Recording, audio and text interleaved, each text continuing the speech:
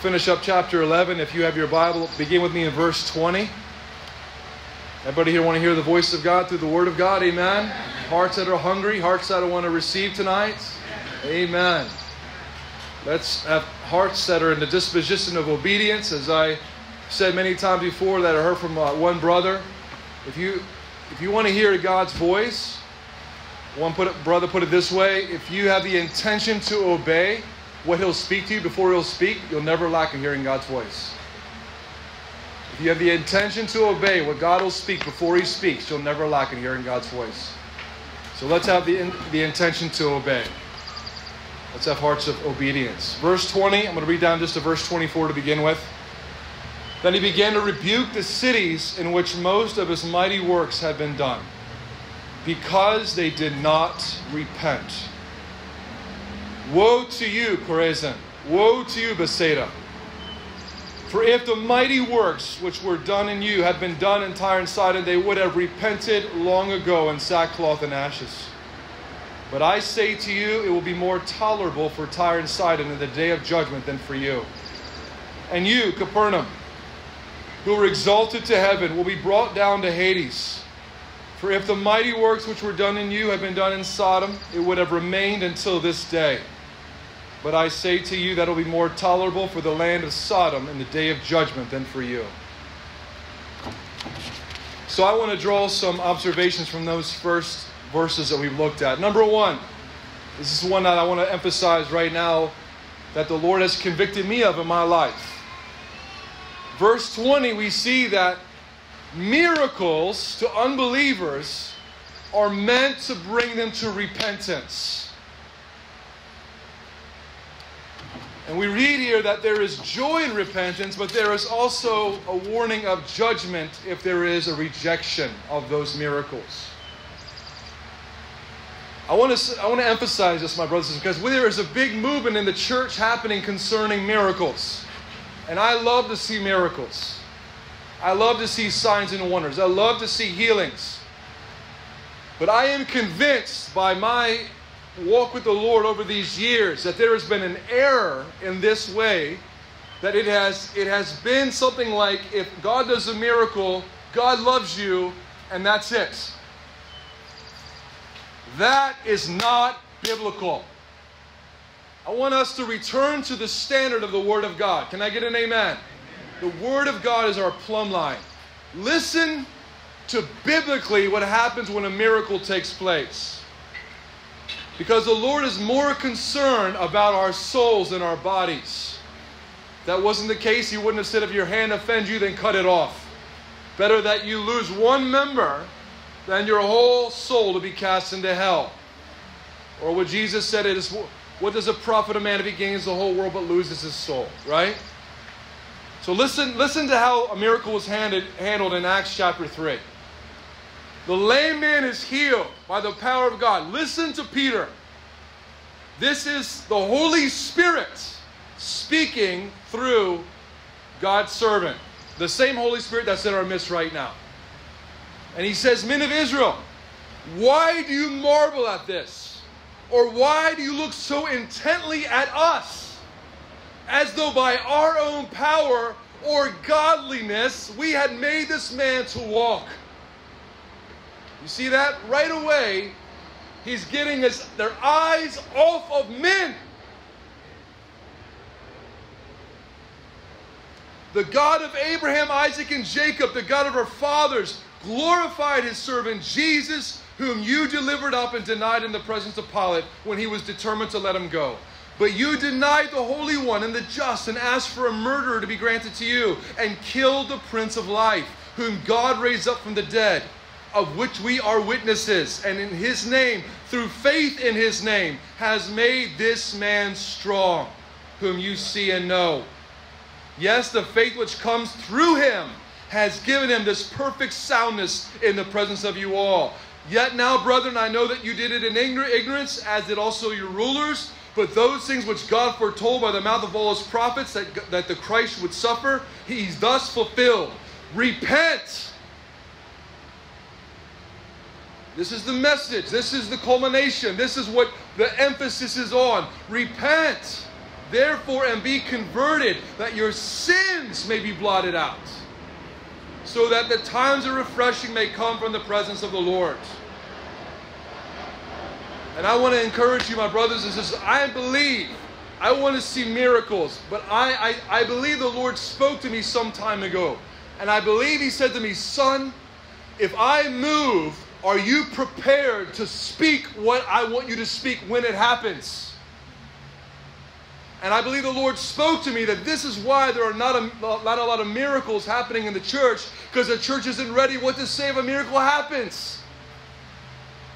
And I want to challenge you tonight that you would ask the Lord and say, God, I want to be a vessel, and am I ready to emphasize what you emphasized when a miracle took place? That I can be entrusted with this anointing, with this power, lest any number of things happen, right? Number one, the first thing that Peter says, don't look at me. Don't think that I have this power of my own, and don't think it's because of my righteousness that you're seeing this miracle take place. This is because of Jesus. But the preparation, I believe, is very important for you and I before we start praying for the sick, the unbelievers, that we are ready to immediately point them to the gospel of Jesus Christ. The sign and the miracle is to point them to Jesus, because that is the only thing that will save them from their sins.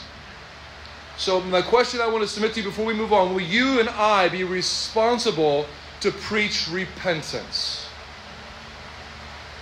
It's not a very pleasant message in 2020. And you and I have to count the costs. As the old Keith Green song was, based upon, I forgot what was the famous Puritan or man of God of the past that said, if you're going to preach, the prophet who's going to preach repentance better pledge his head to heaven. You better pledge your head, because as Leonard Ravenhill said, there's only one answer for the man or the woman that starts preaching repentance. All put their head. I don't want to hear that. I don't want to hear I got to change my life. I don't want to hear that I got to go another way. But I'm going to tell you, when you see a genuine miracle, there is a moment you will see, I've seen many times, over their eyes, over their face, there is a reckoning. I have just encountered the living God. And in that moment, you'll look at them and you'll see there's a sobriety that they're recognizing, what am I going to do in response to what just happened to me? And if you and I mess that up, woe unto us. Woe unto us. Because what it's doing is it's creating greater judgment if we're not ready to give the message of repentance. Just as I testified a couple weeks ago, it was wonderful when I was out in Seneca, South Carolina, to see that woman as the power of God went into her body, and she was racked in pain. She couldn't straighten out her leg, and the power of God came upon her. She said, I feel like electricity is going through my body. She stands up, completely healed, all pain leaving her body, weeping, saying, it's a miracle, it's a miracle. And what was the fruit of that? Her husband came to repentance. Her husband was convicted that God visited my house, and I need to change the way I'm living. That's how it should be. Amen? Amen. Not just, that's wonderful, have a nice day. Number two, the second thing I want us to see in these verses is that Jesus, we see His deity here.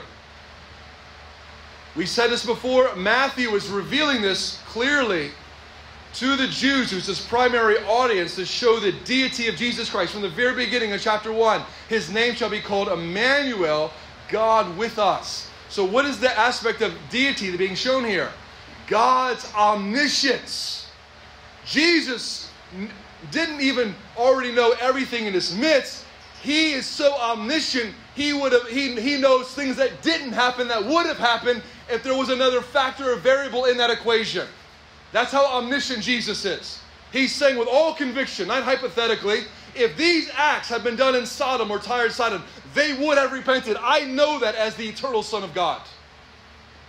So we see that there's a revelation of the deity of Jesus Christ here. We see that He is showing His omniscience. He's showing that he knows all possible situations, even the ones that did not happen. Number 3, this is a one I think that people wonder about. They say, well, if someone dies without Jesus, is everyone going to receive the same judgment? And the answer is no. And it's right here. This is there's one of many passages, but here's one right here. What does it say? It says it will be more tolerable. There's other places Jesus says this. In other words, there is not going to be the same judgment. Yes, without Christ there is hell. But even in that place of damnation, there is levels, there is degrees. It is not all the same punishment, because God is just. In the same way, there are different levels of reward in heaven. Not everyone is just going to go to heaven and have the same inheritance. There will be some people that will have more reward than other people on the earth. Is that not true? Yes or no? Amen. And the same way we see here that not everyone will receive the same punishment.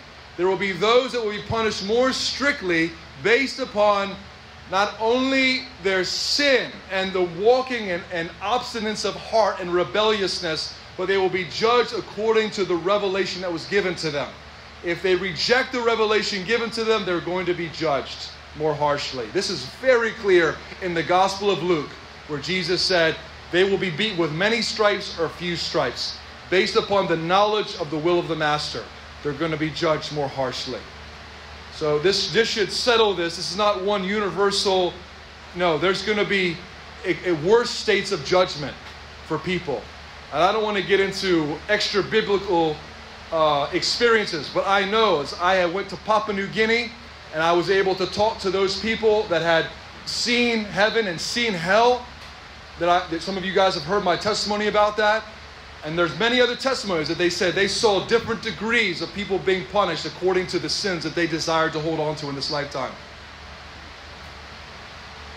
Whatever idol that they wanted more than Jesus. Number 4, to finish out here. What is the Lord looking for? What is Jesus looking for? We've already said it one time. He's looking for repentance. Turning from what we know is wrong and turning to what is right. And what I want to say in connection to that is, what is the key for repentance? What is the key? And it's here what Jesus says. You can see he's alluding to it. He says to Capernaum, what? You are exalted. The key to repentance is humility. And what keeps people from repentance is pride. And there's an allusion here that Jesus is giving a biblical reference to Isaiah 14. It's very interesting.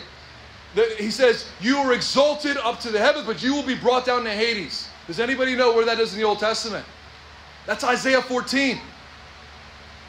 And it isn't interesting, even though in the context it's to the king of Babylon, that is the context of the fall of Satan. That is the call to Lucifer, the morning star. And what does it say in Isaiah 14? How you are fallen from heaven, O Lucifer, son of the morning. How you are cut down to the ground, you who weaken the nations. For you have said in your heart, I will ascend into heaven. I will exalt my throne above the stars of God. I will also sit on the mount of the congregation on the farther sides of the north. I will ascend above the heights of the clouds. I will be like the Most High. And then what does it say? You shall be brought down to Sheol, or Hades, to the lowest depths of the pits. That's the reference Jesus is making here. There is the connection. And that's why Jesus was so forward and so straightforward with the Pharisees. He was calling the Pharisees to repentance. And he was so straightforward to the point that he said what? You are of your father, the devil. And part of the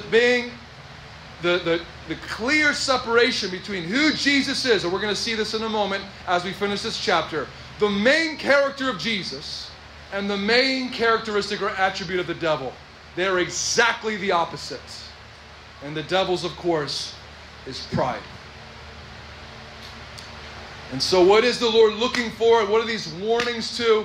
They are against the arrogant and the proud at heart who refuse to humble themselves and to repent. This is a strong warning, friend, and this is the reality of eternity.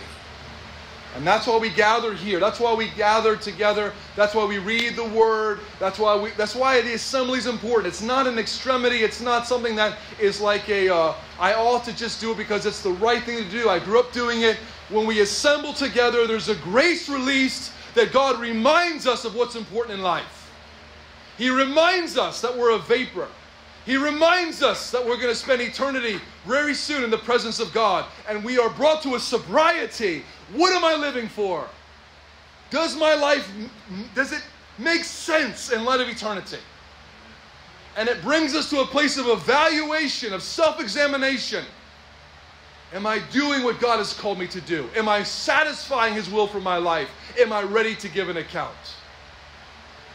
This is why we need to hear the word of the Lord. We don't need to hear just good stories, amen? We don't need to hear a good motivational message. We need the Word of God. The Word of God is our meat. The Word of God is our substance. The Word of God brings faith. The Word of God brings clarity of vision. We need the Word of God. So let's finish this part, this chapter together. Verse 25. At that time Jesus answered and said, I thank you, Father, Lord of heaven and earth, that you have hidden these things from the wise and prudent and have revealed them to babes. Even so, Father, for so it seemed good in your sight. All things have been delivered to me by my Father, and no one knows the Son except the Father. Nor does anyone know the Father except the Son, and the one to whom the Son wills to reveal him.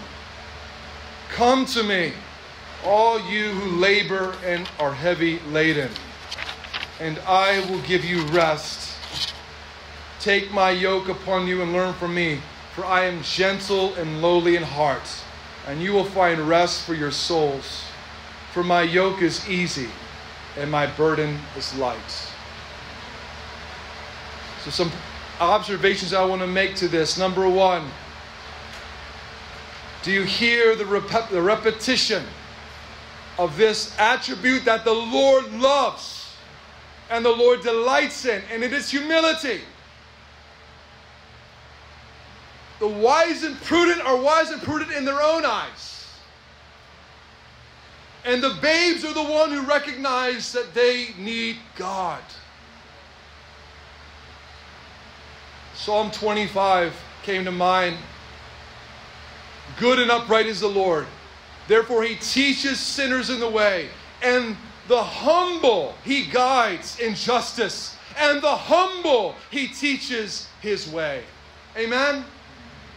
That's what the Lord is looking for. He's looking for humility. And if we don't get this, friend, we're going to miss every other grace in our lives. If this doesn't come resounding in our spirits every time we pray, then something's the matter. Why did God choose Moses? Numbers chapter 12, verse 3. Because of his humility. Why did God choose David? Because of his humility. Why did Jesus choose these apostles? Because of their humility. The Lord is looking for humble people.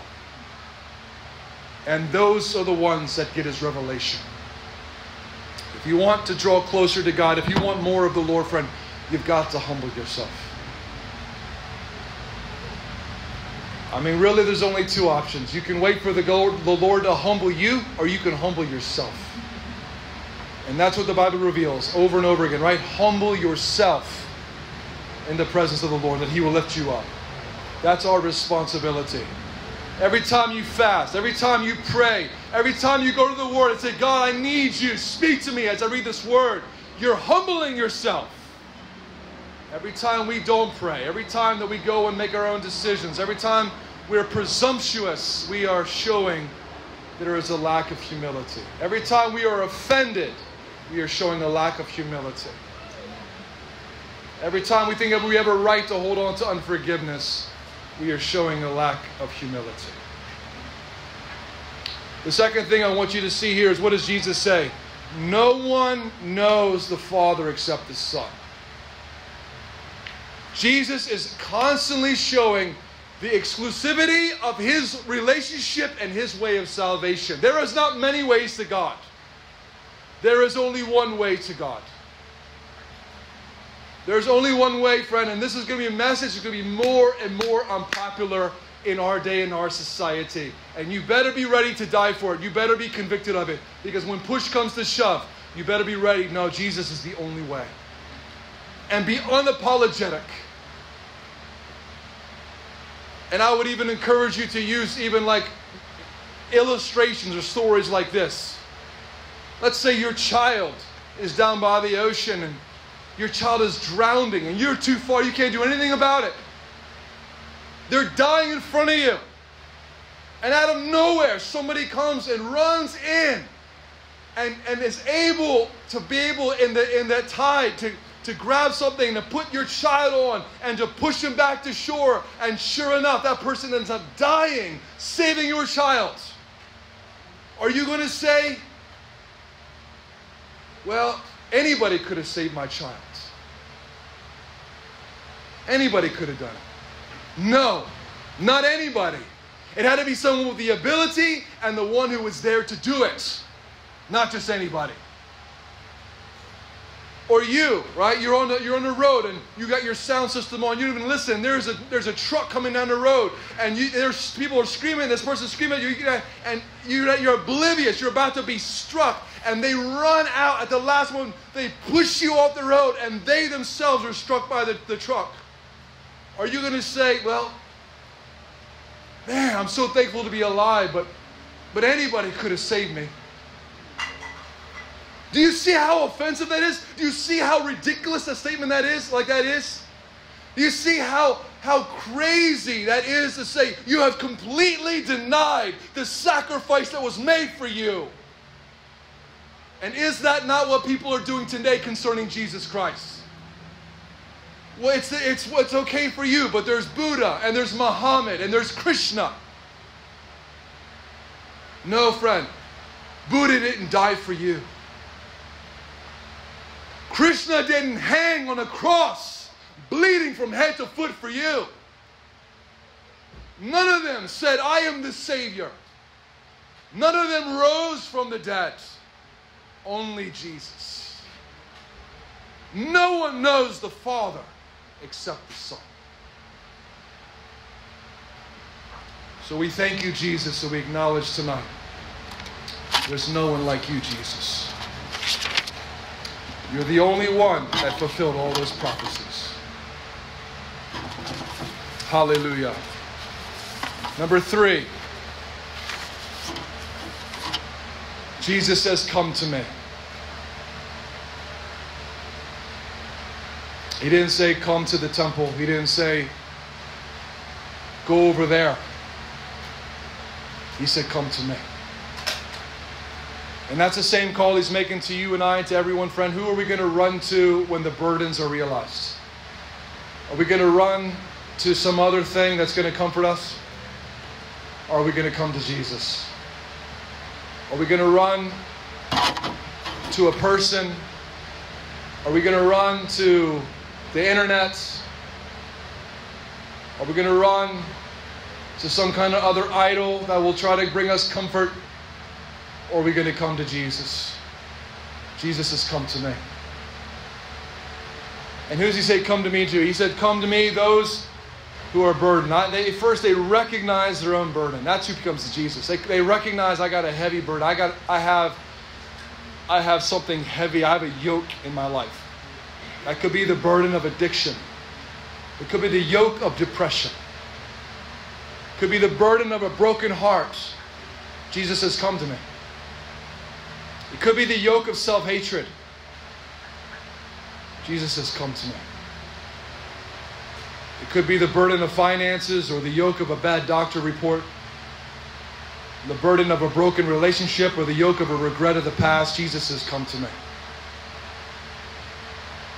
But ultimately, the yoke that we know Jesus came to break was the yoke spoken of by Paul in Romans 8, the yoke of bondage, the yoke of sin, the yoke and the burden of iniquity. And to those who cry out, they are able to be delivered from that. Amen. Number 4, look how Jesus describes himself. You've heard me say this before. Jesus could have used so many different attributes to identify himself by. He could have said, I'm just. I'm righteous. He could have said, I'm merciful. I'm loving.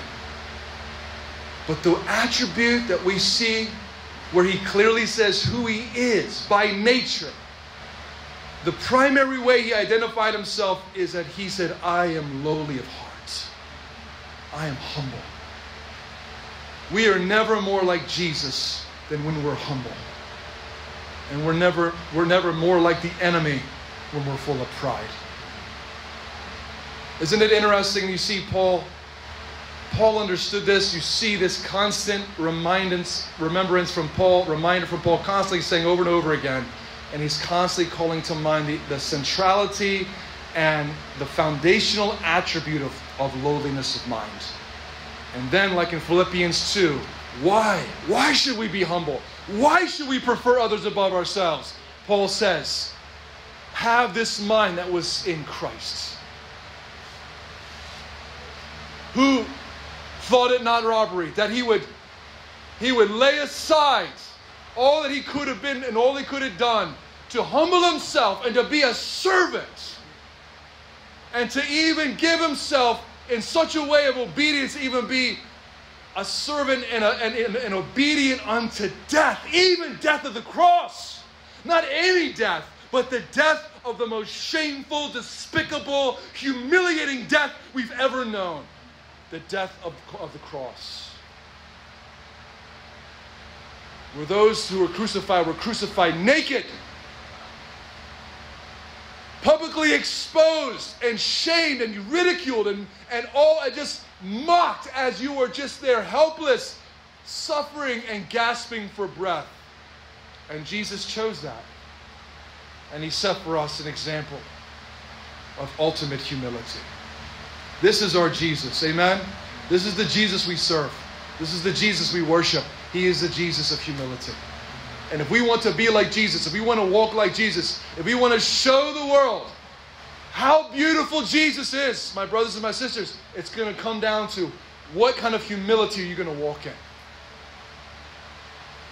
What kind of servant are you going to be to people around you? How are you going to deny yourself? How are you going to serve people? And I'm going to tell you something. There's nothing more than humbling yourself and serving that will reveal how much your flesh is crucified. As someone said, everybody wants to be called a servant of Christ, and so they're treated like one.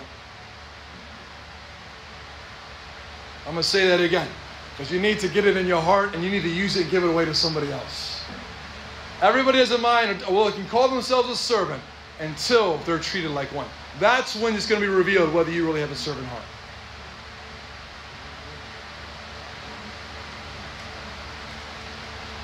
No need to talk about your education. No need for people to know who they're really talking to. No need to flash your credentials. No need to tell them that you're a doctor of this and a doctor of that. No need to tell them about what kind of work. That can come up in conversation if it comes up, but that's not who you are. Who you are is a slave of Christ.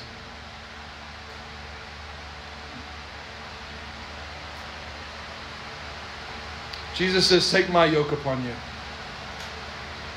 For those of you that probably, you already know this, a yoke was a wooden structure that was put between two oxen, two cows, two bulls, or horses, and it would go around their necks, and they would carry that in unity and in unison together. Scripturally, though, it is most often used. We talked about the principle of first time mention. First time the word yoke is mentioned is Genesis 27, and it's not in a good context. It's Esau. It's Esau being basically given the leftovers of a blessing that his brother stole.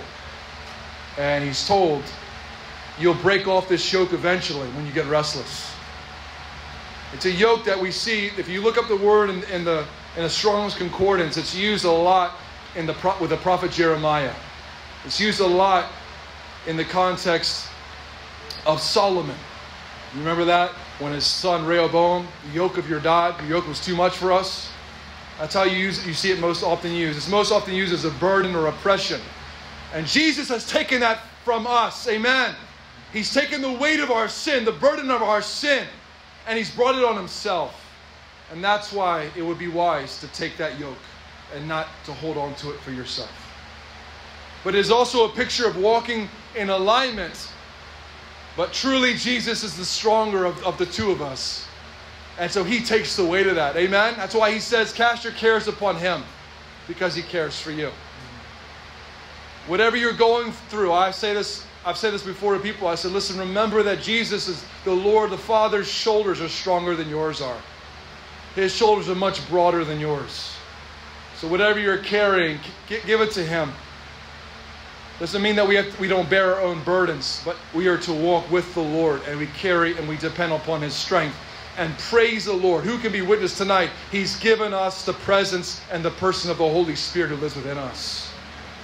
And so, yes, the yoke of Jesus is much easier.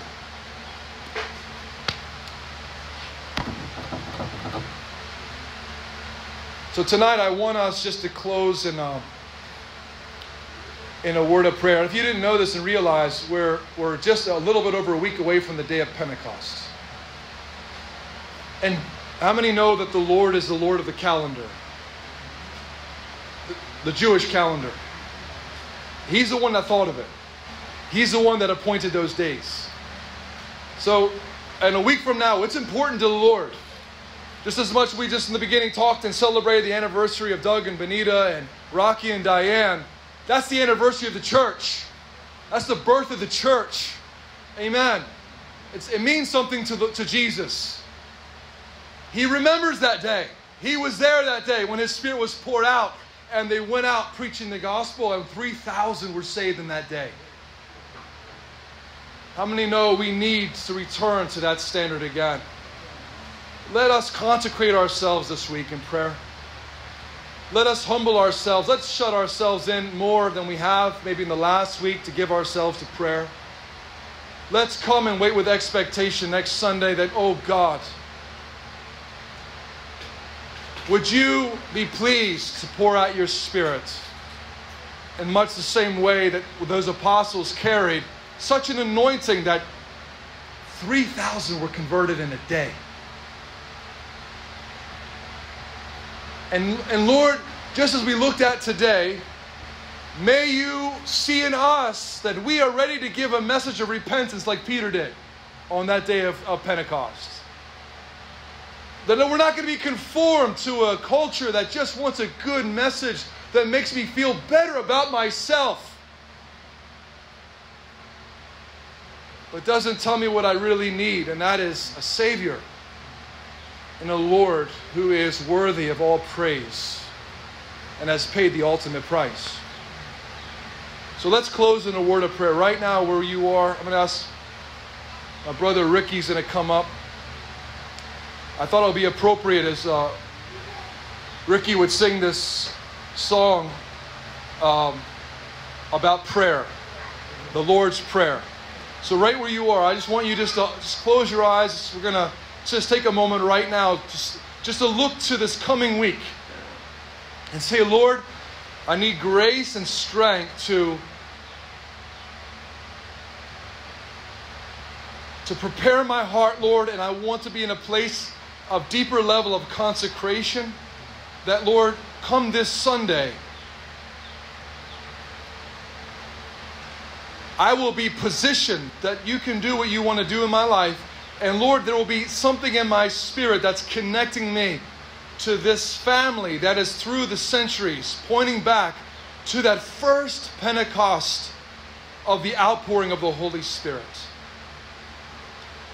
Oh, friend, can you picture it in your mind right now? Can you picture in your mind them gathered in the upper room? Can you picture the wind coming through? Can you picture the joy and the boldness filling their hearts? That they would have been like, this is it. Come on. I don't care if we die. We have the Spirit of the living God living inside of us. I'm giving my all to Him.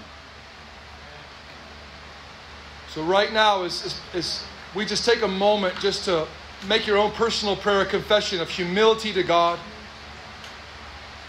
of calling on Him right now to fill you with that humility, to be entrusted with what He wants to do through you because you're prepared.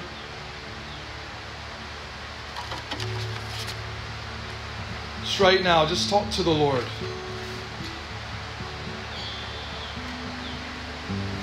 Oh God, see in us humility. Forgive us of our pride. Cleanse us, God, of our arrogance. Wash us of any offense. Help us, Lord God, to walk truly humble before you. Lord, you rebuked these cities because they had lifted themselves up, because they refused to repent. And God, there is a warning to America. It's more than what's our rights. It's more than us bucking against the government and being angry because of refusing the church to assemble. It's a time of humiliation. It's a time of humbling ourselves. It's a time to seek the face of the Lord, to say, oh God, find me at the foot of the cross. Find me in a place of prayer.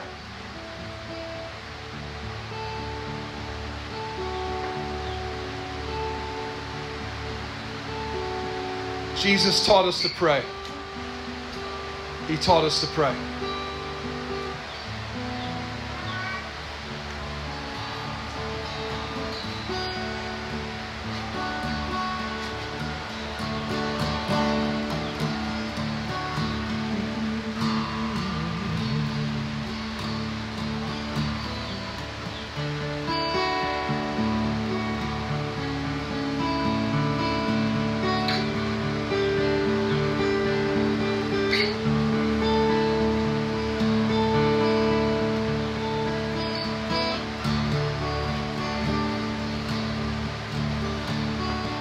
Father who art in heaven, hallowed be thy name. Thy kingdom come, thy will be done, on earth as it is in heaven. Give us this day our daily bread, and forgive us our trespasses, as we forgive those who trespass against us.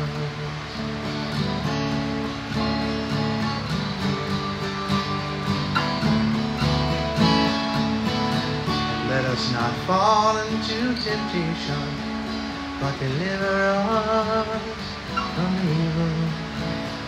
For thine is the kingdom, and the power, and the glory, forever and forever.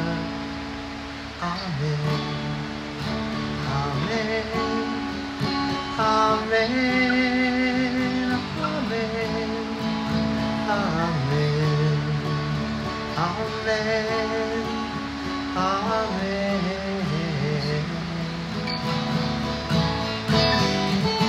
Our Father who art in heaven, hallowed be thy name. Thy kingdom come, thy will be done, on earth as it is in heaven. Give us this day our daily bread.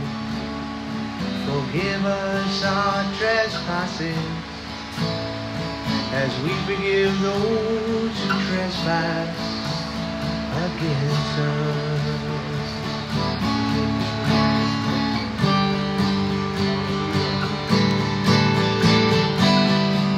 Let's not fall into temptation, but deliver us from evil. For thine is the kingdom, and the power,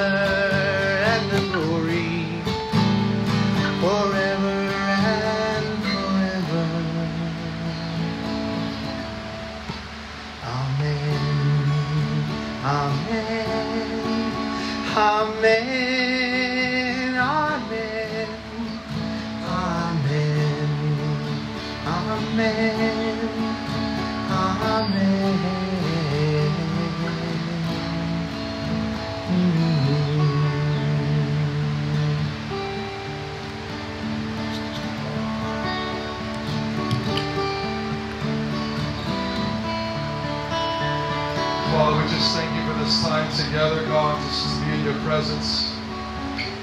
Lord, even as we sang, I just speak a blessing out over everyone here. Lord, you bless everyone here, that you keep them, that you make your face shine upon them, that you be gracious unto them, Lord, that you lift up your countenance upon them and give them your peace. Father, fill everyone here with the knowledge of your will.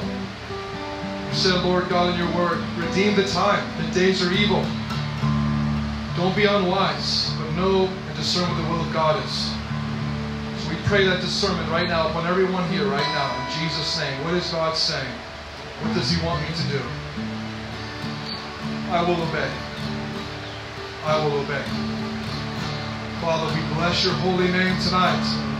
Full surrender. Here we are, Lord. We lay our bodies down as a living sacrifice, holy and acceptable to you, which is our reasonable act of worship. Thank you for being with us. Thank you that you will never leave us or forsake us.